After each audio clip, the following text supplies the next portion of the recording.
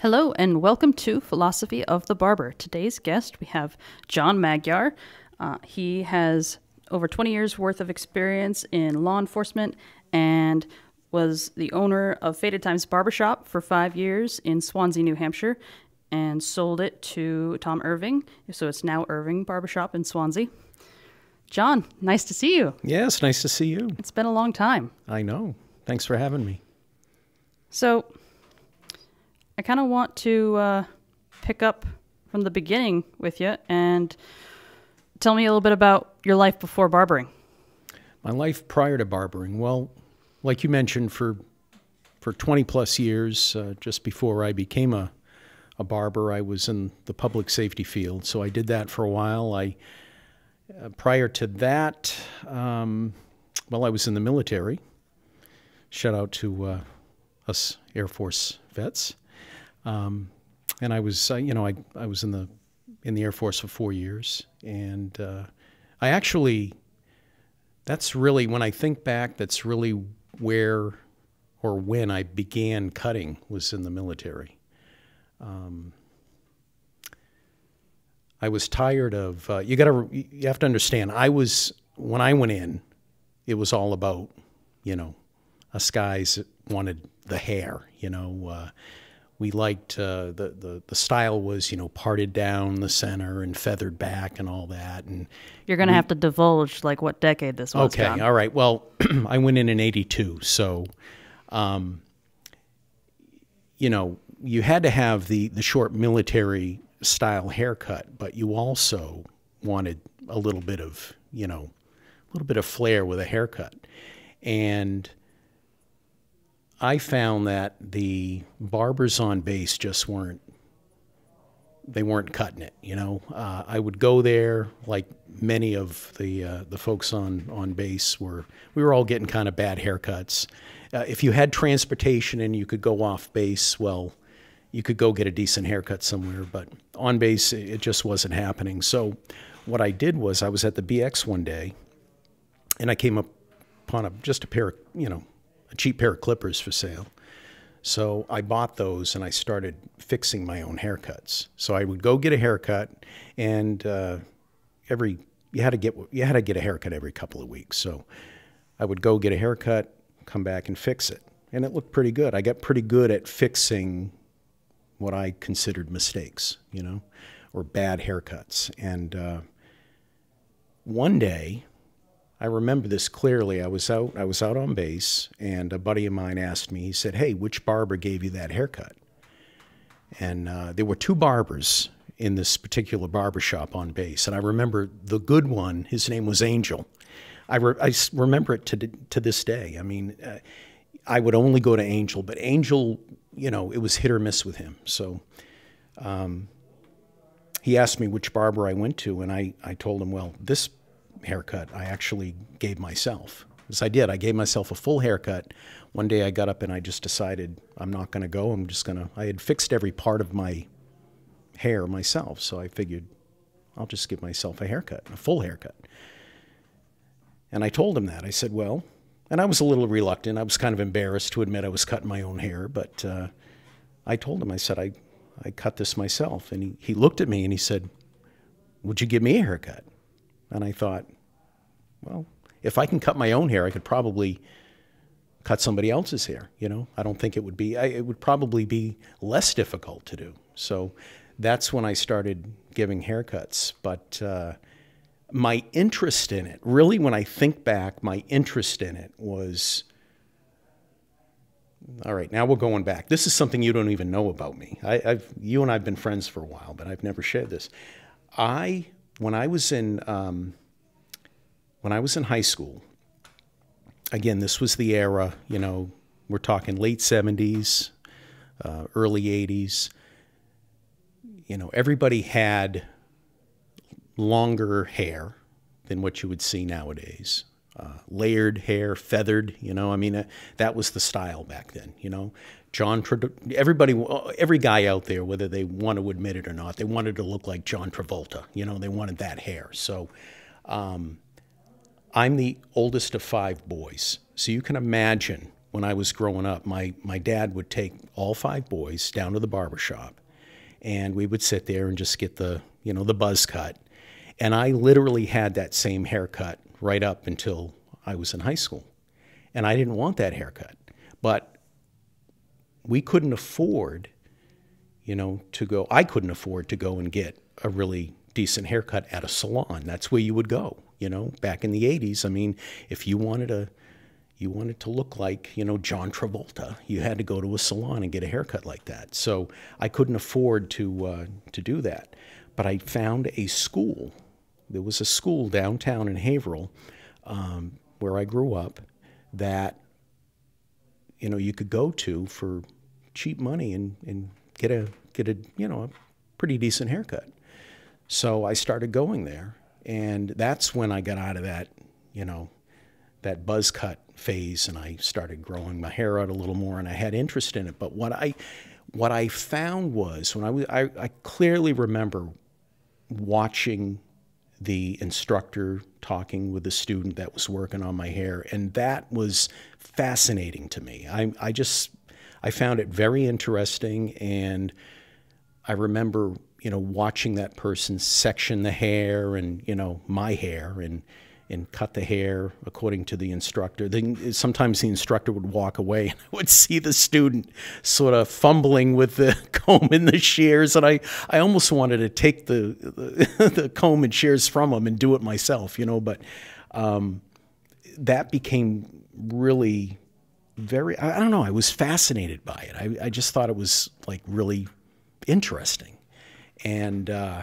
it stuck with me. Even the techniques and things like that. I had never actually physically performed them, but I remember actually kind of learning the lessons along with the student. I was paying attention, and it just was fascinating to me. So that's really, I think, that was kind of the start of it for me. And when I started, I kind of, forgot about that whole thing when I got into the military, but when I started cutting hair, all that I incorporated a lot of that, what I had seen, and into those haircuts. And anyway, that's how it came about for me, anyway. So what made you choose, after you got out of the military, to go directly into law enforcement as opposed to possibly going into the hair thing? Was it partially a really good question. Was it partially a perception of career differences? Yeah, it was definitely a perception. It was definitely a perception. I think, I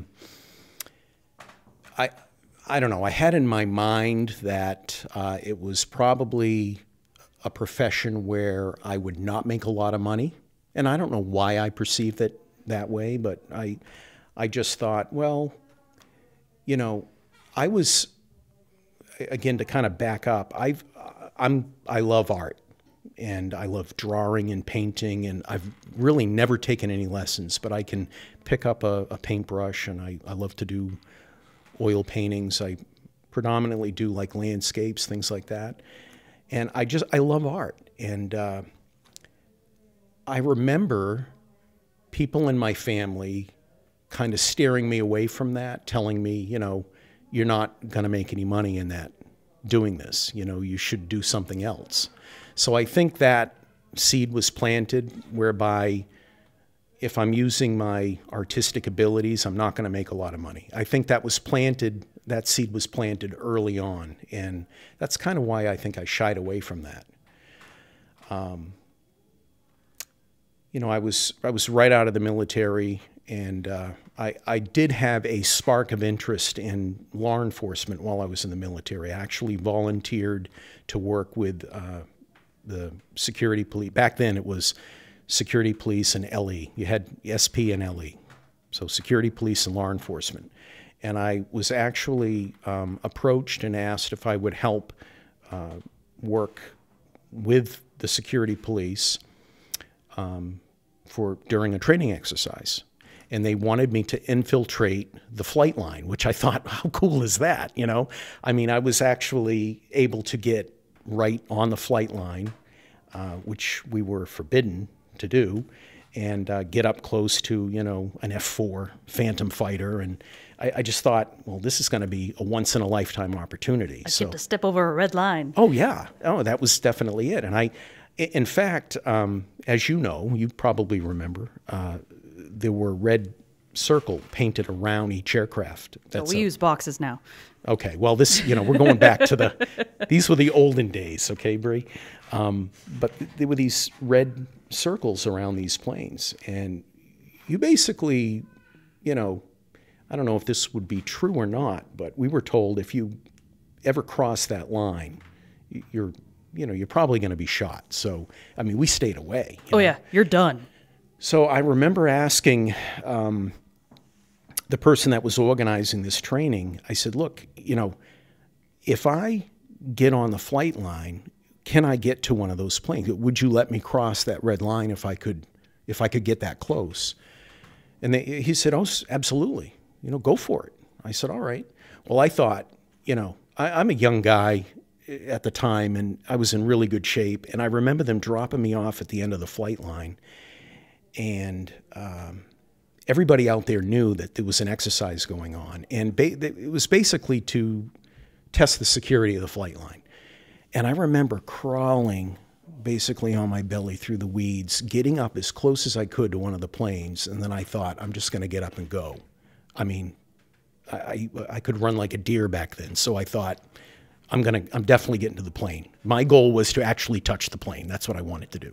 Because, I mean, what a great story, right? You go back to the barracks and share this. So, yeah, so I got to the point where I thought I can get up and I'm going to be able to do this. And I remember taking 3 steps onto the flight line and a voice from the heavens coming over some speaker, they said, you stop where you are. And they described what I was wearing, hands to your, hands above your head, and, spread your legs. And next thing they told me to turn around. So I couldn't see what was coming, but I could hear it. And it sounded like, an army of people running, approaching me. And boom, I was on the ground and in handcuffs before I knew it. And there were people standing all around. And I thought, I want to be a part of that. I mean, I was amazed at how they all worked together as a unit. I thought that was really neat. And anyway, when I got out, I pursued a career in law enforcement. But that's kind of what sparked that. And anyway, that was it. So what finally clicked with you to finally leave law enforcement and then pursue the buried passion that you had for hair and for barbering? Excellent question. Well, for years, the job, I really did love the job. Very stressful kind of a job. And I quickly rose through the ranks. I became a lieutenant as a police officer. And I left there really because I was missing a lot of, I had 2 young boys at the time and I was missing ball games and things like that. So I left law enforcement basically for family reasons, just for a better way of life. And I was offered a job working at a private school as a safety ops manager. It was actually better pay, better hours. I had weekends off. It was a dream come true. So I jumped at the chance. I took the job. And for the first, 5 years, it was pretty decent. And then it just became more and more stressful, a little more difficult, a little more challenging. And not that I wasn't up for that, but I started thinking about doing something else. And I just kept coming back to barbering. I mean, this entire time I had been cutting hair. My boys' hair, for example, friends and family, in my basement with an old pair of clippers, and I would always think about doing it, but it wasn't. And I would talk about it a lot with my wife. I told her that if I couldn't do it now, that I was definitely going to do this when I retired. That was going to be really my retirement job. But deep down inside, I really wanted to do it right now. I wanted to do it right away. So, and it was just by chance. I mean, you and I have talked about, I believe things happen for a reason. And I've had enough experiences in my life where I'm like, you know what, this is just more than coincidence, But I remember clearly one night I was sitting at home. It was after work, and on came Chronicle, New Hampshire Chronicle, and a show on television, and they were highlighting the school, the New England School of Barbering. And I remember hauling to my wife, you got to get in here. This is exactly what I want to do. This is what I've been talking about. I had never heard of the school before. I never really searched for it or searched for a school like that. But when I saw that school on television, it was exactly what I was looking for. And I had made the decision that day that I was going to go to the school and check it out. And I did. I called the school. They were very welcoming. They said, hey, come up whenever you want. We'll give you a tour. We'll talk to you about the profession. And I went up there and I met Dave Caron, who is now I consider him a great friend. And man, it was everything I was looking for. And I decided,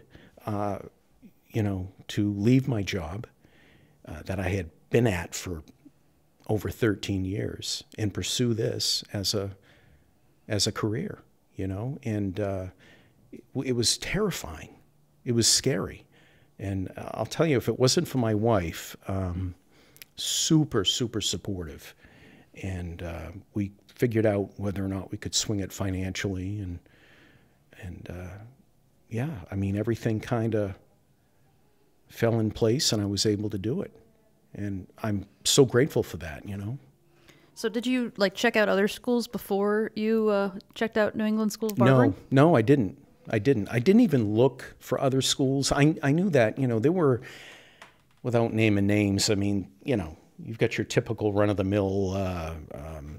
We name names. Empire, okay. Well, Michaels, Empire, it's pretty much the only all games in those town. schools out there. And quite honestly, I didn't want to get into the cosmetology end of things. At least I didn't think I wanted to back then. I do have an interest in it now. Sure. But as a barber, I'm a master barber, but, I find myself sometimes if I go to a hair show or something. I remember being at one hair show, which was kind of a combination of barber and cosmetology. And I remember I was watching a platform artist on stage doing this crazy long haircut. It was on this woman. And at one point, I kind of looked around me, and I was literally the only dude standing in a sea of, 20-something-year-old women. But for me, I wanted to know that, it was interesting to me. So, well, I feel like once you've reached a certain point in the barbering profession, it's going to barbering shows really doesn't do anything for people who have been in the industry for a while, because we continue to want to learn more and to grow. Right. And really the way that we can find that is to go outside of the barbering profession to see what cosmetologists do, because that's not something we're familiar with. And that's where we can continue to grow. Yeah, I would totally agree with that. For me, it was something, I was learning something new, or seeing something new, and I wanted to understand it a little better. So, but anyway, I got off track. What was I saying? The schools. Yeah, so the schools, I didn't want that. At least I didn't think I wanted that type of education. I wanted to be a barber. You wanted the straight razor. And I wanted the straight razor. Yeah, I wanted the... I wanted to be a barber, and I wanted to give, at the time I was thinking my customer base would be predominantly male. And, I would give men haircuts and give manly haircuts and things like that. But it wasn't until I got into it that I really realized that, I don't care if I'm cutting a guy's head or a, head of hair or a woman's head of hair or kids or, old, young. It didn't matter to me. It was just, it was the whole process of doing that, of giving somebody that haircut that they want, that certain style they're looking for, and making them happy. Didn't matter to me, Well, because it's just a canvas, and whoever decides to wear that canvas, exactly, that's up to them. Yeah, and the people you meet too, they're so interesting. And if you're talking to guys all day long that are, you know, either in the military or in law enforcement, or they're, you know, if that's all you're attracting, you're kind of missing, I think, the big picture. You know, I've learned so much in the past 5 years doing this, 5+ years of having my shop. Yeah, I mean, I've learned so much from different people, you know, people that I thought I would never talk to, really, you know. Like I wouldn't have anything in common with this person, but they're coming to me for something. And, you know, once you get them in the chair and you start talking to them, it's just interesting, you know, to learn about people. Well, and I was talking to Corey Holt from a previous episode, and we kind of got on the subject of, you know, people come to you initially to get a haircut, but they keep coming back to you, for who you are, and for the experience that they get when they're in your chair. You know, you can always grow in developing the haircut that they want, but if they connect with you, they're open to you, and they're willing to give you another chance. Right. So it's kind of the same way on the barber's end, where you have to be open to allow anybody in your chair, so that you can open yourself up to learning, to having an experience, to trying something new. Right. Because yeah. otherwise you're denying yourself the ability to grow. Oh yeah, no, I would agree. I don't know. For me, I just loved it. You know, one thing I remember a customer once saying to me, I hadn't seen this person for about 4 weeks, about a month. Person came back in, and we started having a conversation about what we were talking about, you know, last time that person was in. And he stopped and he looked at me and he said, "How do you remember that?" Like I was remembering the previous conversation. And I said, "Well, I don't know. We were just talking about it a month ago." But then I realized, like, I couldn't tell you what I had for breakfast yesterday, but I remember the conversations I'm having with my customers. And it was because I think if you genuinely enjoy the people you're dealing with, I think you're going to remember those things. You know, I know guys used to write things down about each customer and keep little cards and things like that. I never had to do that. And I'm grateful for that. I wouldn't say my memory is any better than the next person's, but of course my wife would tell you I have a really bad memory. But, it's selective. Yeah, exactly. But, you know, when it came to conversations with customers, and I think that's important, you know, if you really try not to only enjoy the art of what you're doing, but enjoy the people you're talking to, you know. It's so cool. Well, I think on the memory end of things, like we all, unless you are an elephant, we all struggle when it comes to remembering names at first. But we are far more likely to remember your haircut and what we talked about. Exactly. Than we are anything else. Yeah, I'm terrible with names too. But the longer you foster that relationship and grow it and cultivate it, the more it's like, all right, and it's the visual, like when you see the name, if you have appointments or whatever. Right. You know, it's reinforcing. If you're friends with them on Facebook, you see it all the time. And then you'll remember who they are. But we tend to remember people right off the bat with, like, if we have, 20 different mics. So we have to differentiate when we talk about them to other barbers that are in the shop going, all right, well, which mic are you talking about? Exactly. And then we describe their haircut. Right. Or what they do. Right. Because last names, I mean, that's hard. Right. But it's their description, their visual description, because this is such a visual job. And then also the connection that you made while talking with them. Because other barbers, if they've sat in their chair, would also have that basic connection. So that's like how we determine who you are in our little circle. Right. Yeah. It's, it's interesting. You talk about, visual being, looking at somebody's hair, and it's also their head, You get to know people's heads. It's kind of funny, but, their hair type, whether or not they have a mole in a certain spot or skin conditions, a cowlick somewhere or something. Yeah, it's interesting. The guy that comes in with that same product in his hair every time and never washes it before he comes to see you. Oh yeah. That's a whole nother, we could do a whole nother show on maybe things that irritate barbers. Yeah. Oh, definitely. But, yeah. anyway, no, I've just enjoyed it. I've really, I had to sell my shop about a year ago. I sold it to move to the East Coast for family reasons. I had to do that. And of course, I got here. I thought it was going to be very easy to open up a shop here.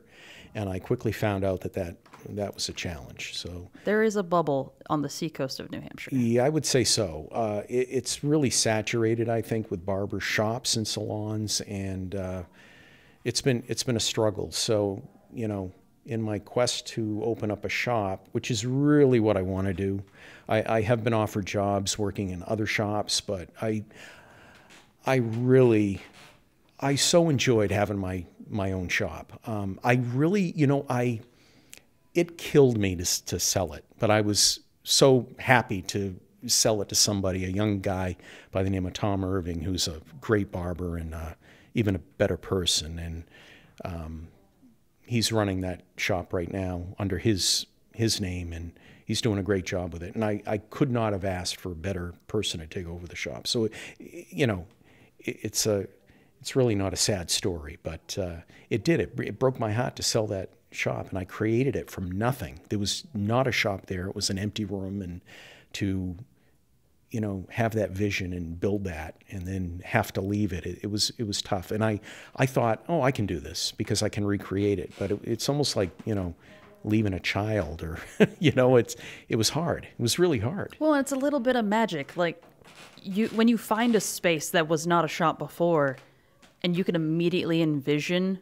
what you're going to do with it, that's a little spark of magic that you just stumble upon. Right. Like right. That's not something you can manufacture and replicate. Right. And you know, you kind of remind me of another thing that I think is great. It's a great tool to have as a barber, is the ability to visualize. I think it's huge. Yeah, it's huge. And you know, not everyone can do that. You know, we can get into a whole nother conversation about, I personally think, and we may have a difference on this, but I think if you have a bit of artistic ability within you, I think it translates into being a better barber. And I think Dave Caron would argue that with me, my instructor, because of course he's in the business of, you know, educating. He claims he can teach anybody to do this, and I believe he can. It's a learned trade is what he's always saying. But I agree with you because, I mean, if we look at the old textbooks, you know, L. Sherman Trustee Publications, it's called The Art and Science of Barbering because it's really a mesh of the two. Like right. There is some art involved, especially today when you're dealing with like less of the average barber and more into the design aspect of things, more of the urban end, where it's, you know, looking for actual artistic ability on the side of somebody's head, where you are phenomenal and nobody would really peg you for that just because you don't really meet the general expectation of a description of a barber who would be able to do that. Right.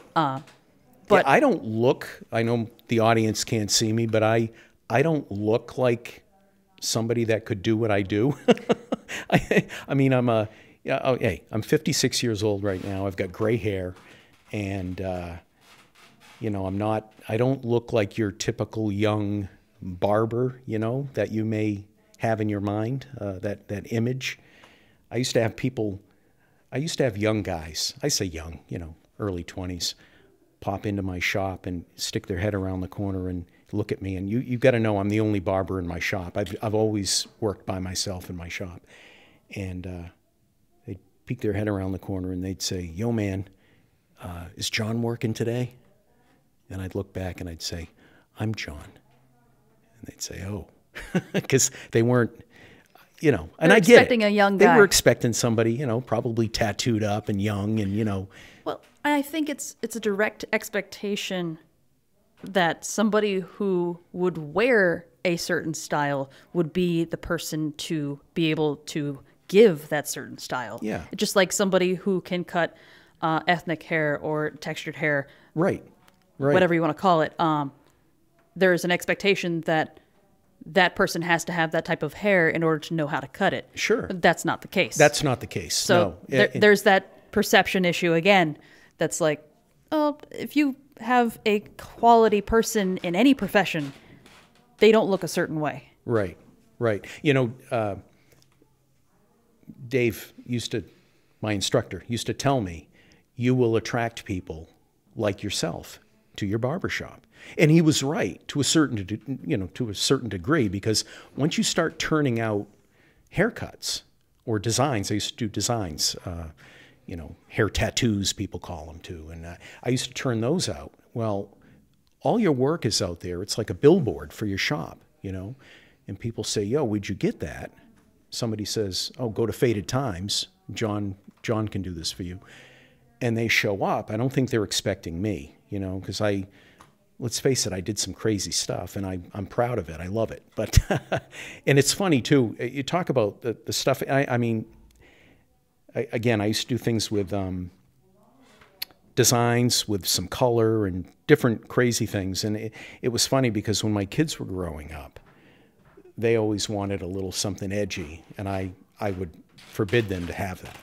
Because I know, and I feel bad now. I feel like I've robbed them of that, because now I'm doing it. It seems to, every other haircut I'm doing something. Remorse of a father. Yeah, well, it's and I remember another barber telling me, I was so proud to tell, my friends, hey, my kids have never been to a barbershop. I've always cut their hair. And one of the guys I went to school with turned to me once and said, you've robbed them of that experience. And I felt terrible, because for a second I thought, oh yeah, you're right, I did. They've never had that opportunity as a kid to go to a barbershop, and smell the lather and the cologne and the experience of being there and hear the conversation. They didn't have that, but oh well. I can't go back. I feel like conversely, they had a little bit of extra quality time with their dad. Oh, thank you, Bree. That's a good way to look at it. There's a silver lining to everything, yes, John.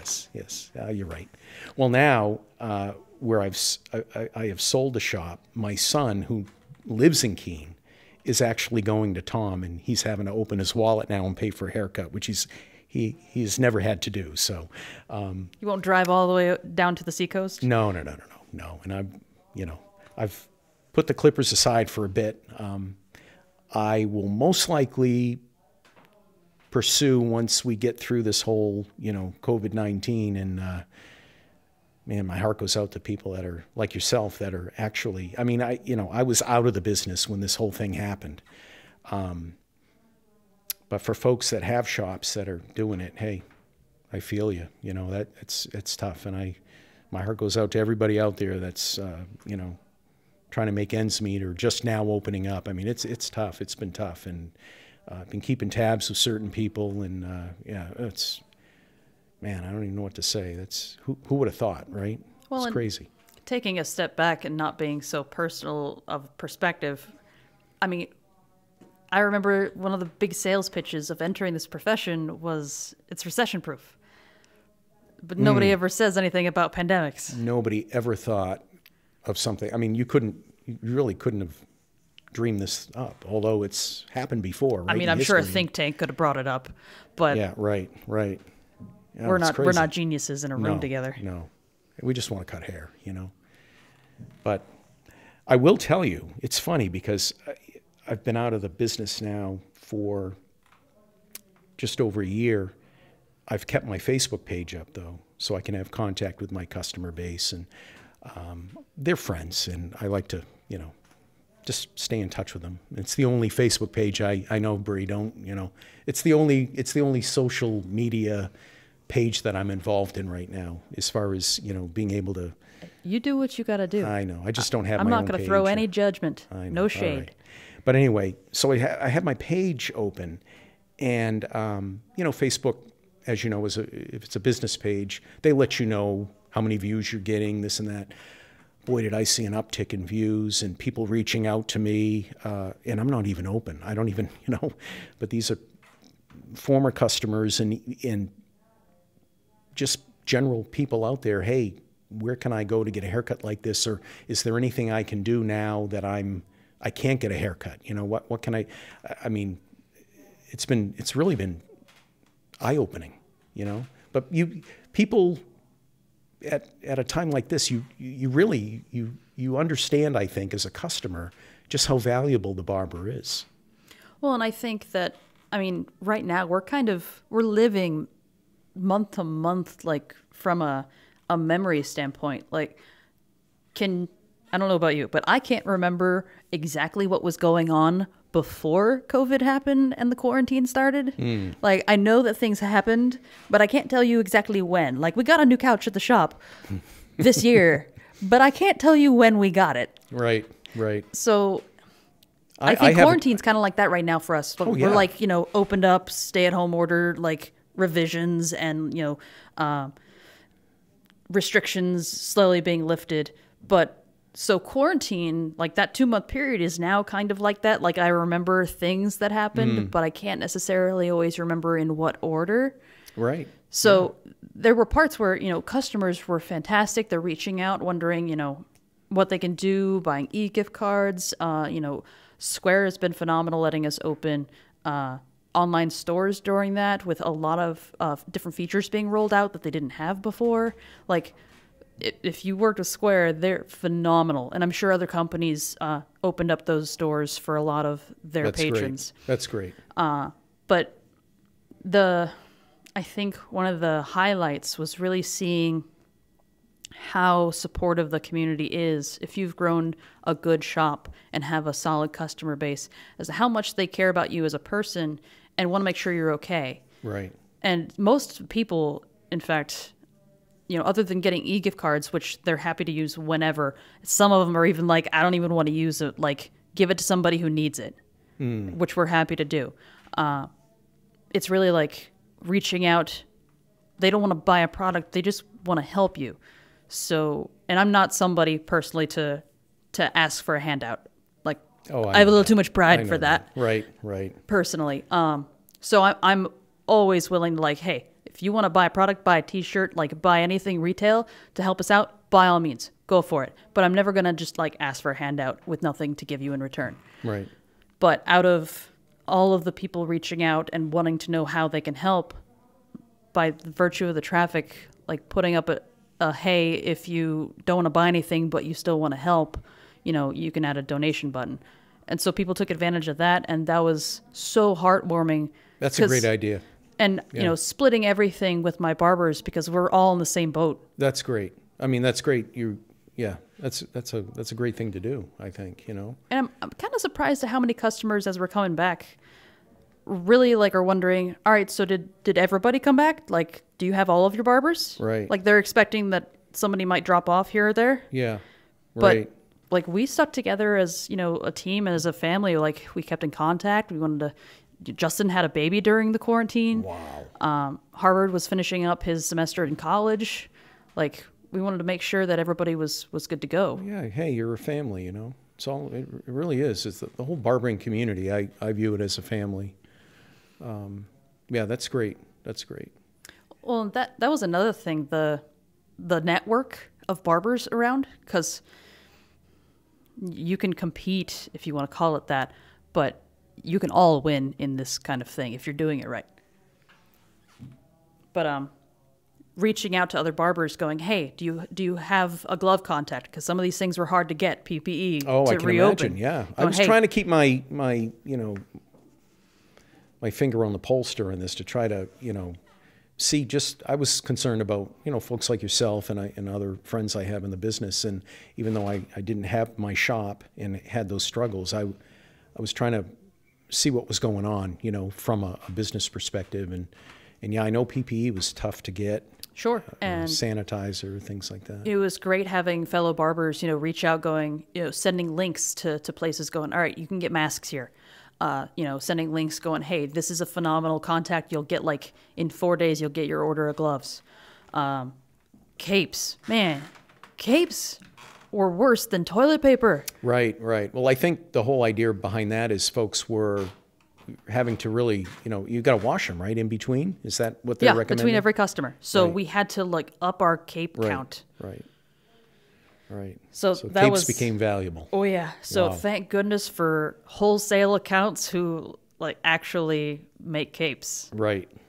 Awesome. Because that was the only places that I could find them that weren't, like, price gouging, and that you actually knew when you'd get your order. So how is it now, though? Do you feel like you have enough Do you have enough supplies now? Oh yeah, yeah. We have plenty of supplies. I was fortunate personally, like just by virtue of owning a 6-chair shop, is I had like a case of Barbicide concentrate on hand, Right. and more Right. so that I was willing to like give it to another barber and give him a case of gloves or whatever.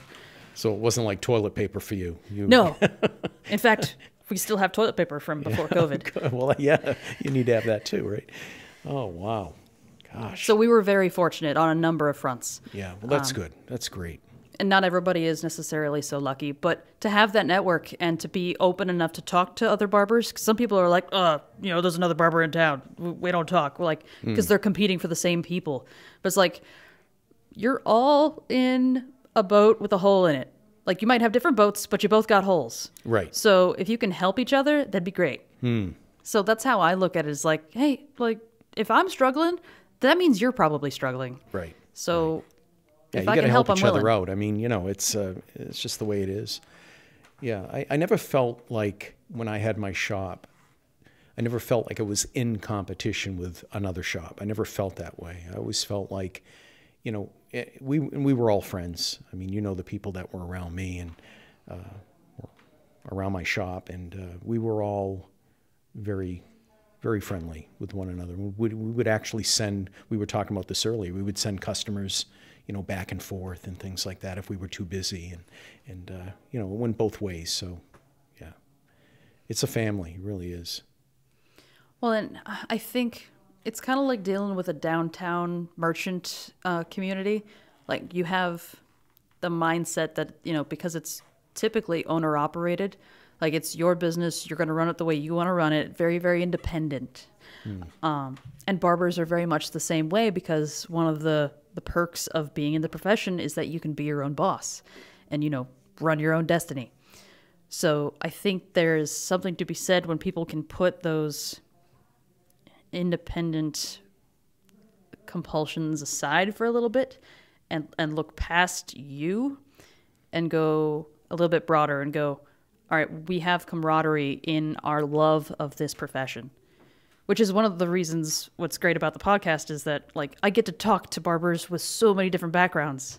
Yes, That definitely. we may disagree on a lot of different subjects, whether it's politically or morally or whatever, business, like our philosophies on how we run things, but we come together in the common ground of loving the profession. Right. And having a passion for it. Right, right.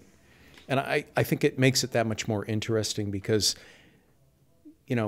folks do have different views on things, different backgrounds, but you all have that one common, denominator. You all have that same interest, in barbering, and that's what pulls everybody together. But it makes it that much more interesting, I think, when you've got all these different people, from different cultures and different, I just found it, I don't know, I love it.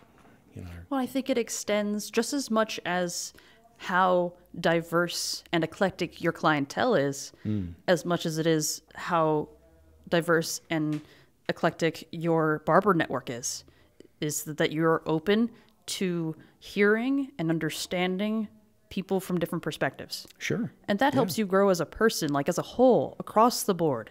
Like, these types of things that you learn transcend any profession. Right. That's right. just being a human. Yeah. I had a customer once. Was a woman, young woman, early 20s. She came up the stairs to my shop, poked her head in the door, and she said, "Hey, can I ask a question?" And I said, "What's that?" She said, "Do you cut women's hair?" And I said, "You got money in your pocket?"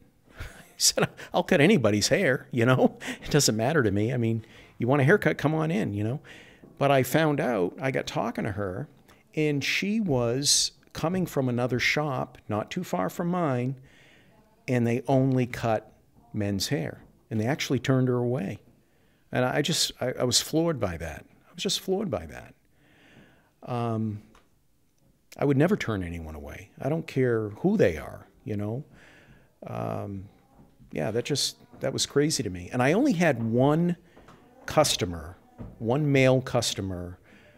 I had finished up cutting a woman's hair, and she left, and this person got in the chair and complained about the fact that I allowed women in my shop. And I stopped and I said, look, I said, I'm going to tell you right now, I don't know what you thought this shop was all about, but I don't care who comes through the door. You know, if they want a haircut and they're respectful in here of me and my shop, and they're welcome, you know? Yeah. I didn't think I would see him again, but he came back, you know? So. Well, I think sometimes it's a matter of educating people.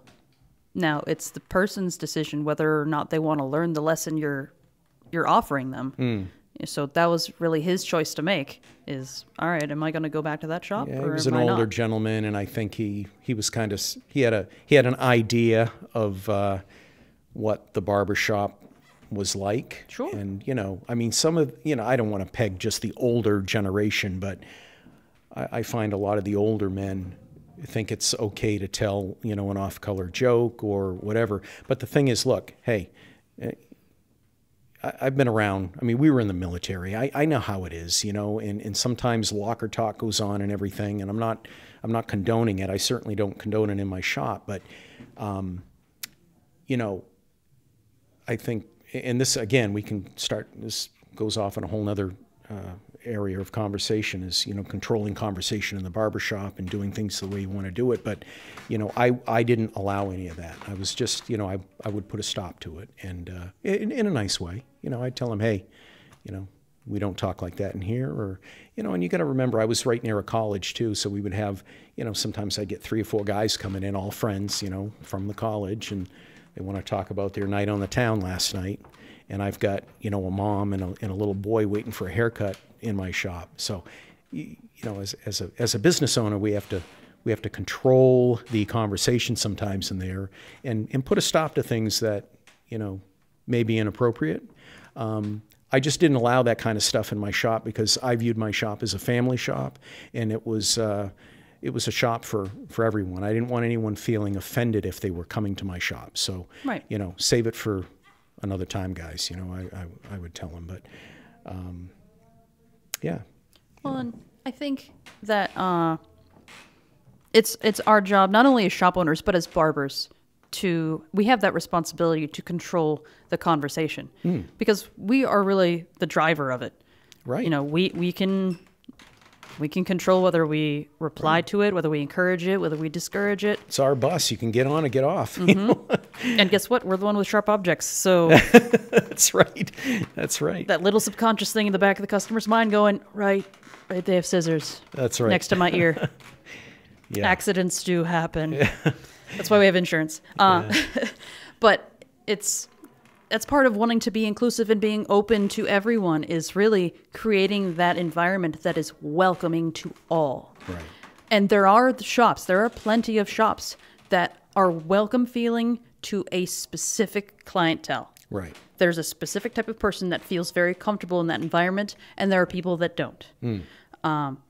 And it's not to say that that's wrong No. that it shouldn't exist, but Right. it's setting yourself up for what your goal is. Right. But the one thing, and again, if that's the type of shop you want, you only want to attract a certain demographic or whatever, hey, so be it. I'm not knocking that. I just say, for me,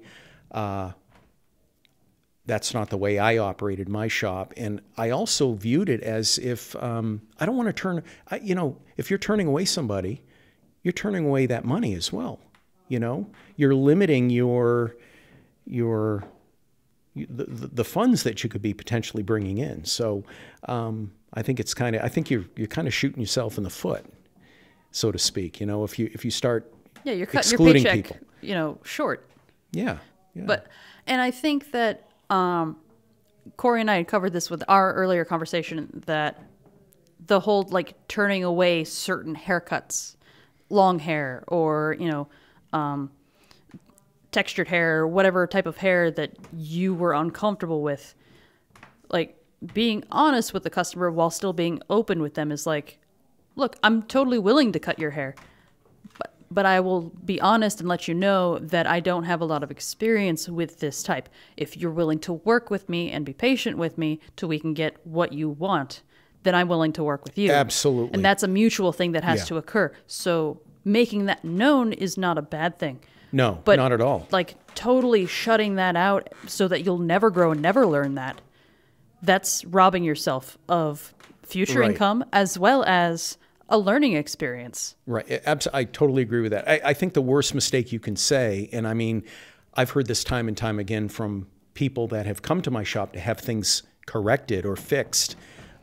They would say, I went to this shop, I asked for, XYZ, and this is what I got. And the person would tell them, they would say, hey, I would like my hair like this. Can you do this? And the barber or stylist would say, oh, yeah, absolutely, I can do that. And then have no clue. I mean, it was clear to me by looking at what they did to that person's head that they didn't know what they were doing. They said that they could do something that they clearly didn't have the skills. So I think by being upfront, right, if you don't have the skills in that certain area, because let's face it, we're all strong and weak in different areas as barbers. If you don't feel comfortable doing it, I think you need to, just don't say, oh, I can do that, and give it your best, because sometimes if you're not up to par there, it could be a disaster. Then they may be coming somewhere, going somewhere else to get their hair fixed. Well, and then there has to be that desire to hone one's skill, where if you don't have a certain type of hair coming through your door in a shop, so you're not getting that experience with a certain type of hair, I think it's the responsibility of the barber to seek out those people, like put out, hey, I'm going to give free haircuts to anybody who has this type of hair because I want to learn. Right. So create those opportunities for yourself. Yeah, absolutely. I think what I would do is if I had, if there was a textured hair or somebody was asking for something that I wasn't doing every single day, I think, number one, take your time. I know you're probably in a shop and you want to turn out haircuts, as fast as possible, but really take the time. The old saying is, once you cut it a certain length, it's not getting any longer. So just take your time with it, and that's really the best advice I could give with somebody that might be struggling, is just take your time. Look at what you're doing, step away from it, take a look at it in the mirror from a distance, and just kind of go with it. And you can let them know, hey, look, I'm gonna take my time on this because it's something that I haven't done, a whole lot.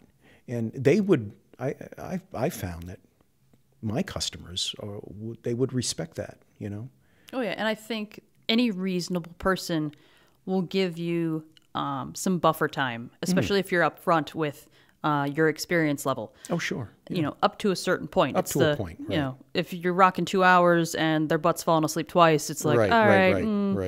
We need to cut the short. I've got dinner. If you see that coming, I think that's, prior to picking up the shears, just tell them, hey, I'm just not, it's out of my wheelhouse right now, But again, that goes back to training, right? And getting as much education as you can, take classes. Another thing you can do is buddy up with another barber that has that crazy skill, I'm not going to mention this barbershop, but I actually got a phone call from a barber who was struggling with fades and just wasn't doing them a whole lot, particularly bald fades, and asked for some help. Yeah, I said, absolutely. I packed up my tools, and I said, if you can give me, 3 or 4 customers, have them lined up, and we'll do them. I'll show you how to do them.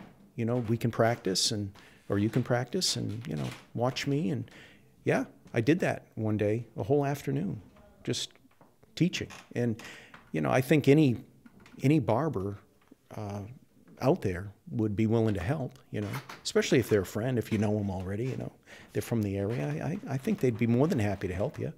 Or even just like somebody who's common in the profession and they're willing to display the humility to ask for help. Yeah.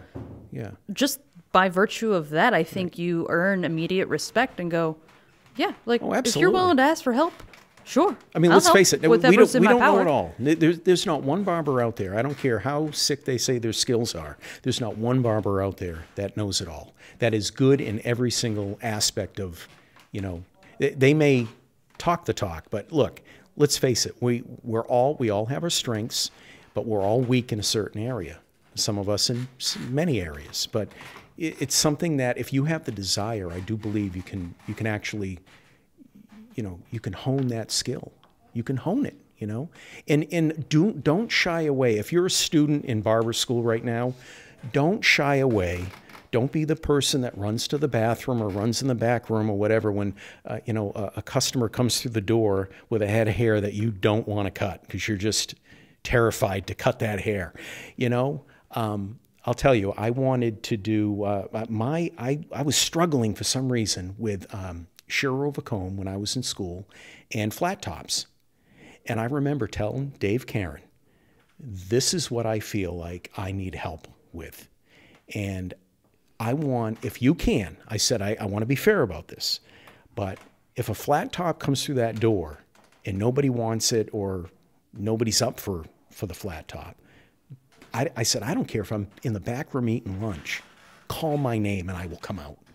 And do you know, I was about 2 bites into a sandwich one day, honestly, and he hollered my name, and I knew, oh, a flat top or shear and comb, shear over comb, just walked through the door. And yeah, so, you know, practice it because that's the only way you're gonna get better, you know, and you will get better. You will. And what I've told the students recently to try and keep in mind, and they told me last week that I hear it in the back of my head, which is lean into the suck. Like that thing that you are avoiding, that thing that scares you the most, you're in school, which means there's a safety net. So now is the time to push yourself. If you fall, you'll be caught. You'll be fine. Right. So lean into the suck. Don't fall into it because it gets real sticky down there. But just lean into it, and you'll come out a lot better because you'll have faced that fear. You'll have, you know, tackled it. You'll have most likely learned something new after that haircut, whether it's that person is really, really cool or you picked up a technique that finally clicked in your head. Yeah. Like something good will come out of that. Yeah, definitely. Yeah, don't shy away for sure. You know, absolutely. You know, we can all get better. We can all, you know, hone our skills, and yeah, it's important. Tackle those things you're afraid of. You know, and like you say, while you're in school, that's the time to do it. I remember week 1 in school. I was there literally 1 week, and there was a student, I don't even remember this person's name. They were graduating like next week. You know, this person had already gone through the program, and he was the terror on this guy's face because it finally sunk in that he was done. And, you know, the instructors were not going to be standing by his side when he was working on a head of hair. He was going to be out there on his own. And I remember the look on that guy's face, and I thought to myself, that is not going to be me, you know, down the road when I graduate. So I think that terrified me, seeing him and realizing how nervous he was leaving. And I thought, I don't want that to be me. So I really, I don't know if you remember or not, but I remember even taking my lunch breaks, and I would go to the video library and grab, you know, at the school and grab, you know, videos that I could watch while I was eating my lunch. I wanted to know everything. You know, I don't know everything. I'm still learning, but I wanted to know as much as I could coming out of that school. So for anybody out there that is going through school right now, please do yourself a favor and just be a sponge and absorb everything that you can, you know, learn from, if you're not cutting hair, watch somebody that is, you know, stand next to the instructor while that instructor teaches another student, is showing another student a skill or something. Because, yeah, don't hang out outside. Yeah, don't go out for that cigarette break or whatever. Yeah, that's a whole nother thing too. You know, if you're smoking, man, try not to. If you're a smoker, this is a good time to quit, right? If you're in school, because once you get out there, you know, every time you have to step out for a cigarette, you could be losing a customer, you know. So. And you might lose the next one that smells your breath. Yeah, that could be too. But I think vaping has kind of helped that a little bit, oddly enough. I think so. At very least with the smell. Yeah, that's true. Yeah, the smell's a little better, I guess. I go, but all right, cotton candy, that's a little bit better. anytime I see somebody young smoking, though, you got to remember I'm an old man now, so I just, hey, be healthy. You know, do what you can for yourself. And hey, if you're a barber, it's a good thing to, it's a good habit to quit now because, like I said, every time you have to step outside, you could be losing. That's money out of your pocket, I think. And Barbers are a frugal people. yes, absolutely, you have to be. You have to be. Well, and I was so proud that good thing to come out of 2 months of quarantine is that my youngest barber, who's now 21, quit vaping while she was on quarantine. Oh, wow. That's awesome. Good for her. Man, props to her. That's great. Awesome. Yeah, it's probably not a good habit to have as a barber, I would say. Yeah. Well, when you're like 10 inches away from somebody's face for, 20, 30 minutes, Right. if you had coffee, we can smell that. So, Right. Yeah, you've got to have good hygiene. That's a whole nother thing. We appreciate people sitting in our chair with good hygiene, right? Yes, we do. Yeah, and as a barber, you have to. I mean, you are representing not only the shop you're in, but yourself. You're selling yourself, and hey, you've got to look the part and smell the part, right? in the most selling ourselves in the most honorable sense. That's right. Yes, that's right. Absolutely. Well, John, it's been phenomenal talking with you and catching up. Thank you so much for coming on the show. Very welcome. It's been a lot of fun. I look forward to hearing what's coming forward for you next down the pipe, and we'll be sure to look out for you. All right. Thank you.